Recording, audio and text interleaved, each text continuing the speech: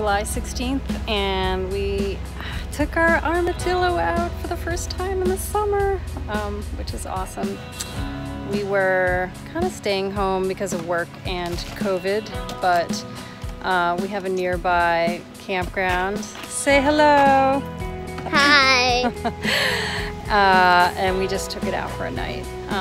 So we had to fill up our water tank because there's no water hookup here.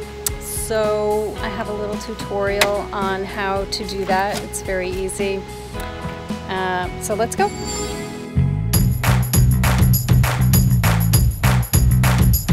Our Armadillo, which is 13 feet, has a 13-gallon water tank, which adds about 100 pounds of weight, which is good to know if you are towing. You need to know how much your camper weighs. But basically, you just hook a hose up to the outside. We don't have the correct attachment, so we're just using a hose and squirting water in there.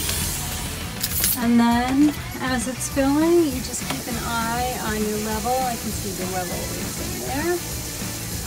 It is almost full. And then basically there is no shut off or anything, so you basically just have to pay attention to when it's full and stop your hose.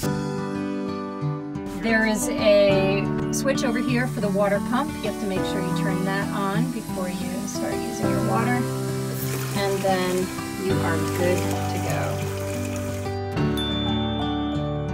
Of course, before you start using your water, you should just test it and make sure you open the waste pipe. When I say waste, it really is just water from the sink.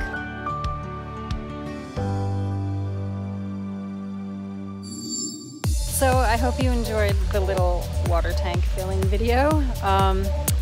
And we're really psyched because tonight is one of the 5 nights that you can see the winter-ize comet in the sky. So my daughter has a little kid's telescope and we're going to see if we can see it. That's our big exciting plan. So anyway, we'll talk to you next time. Happy camping.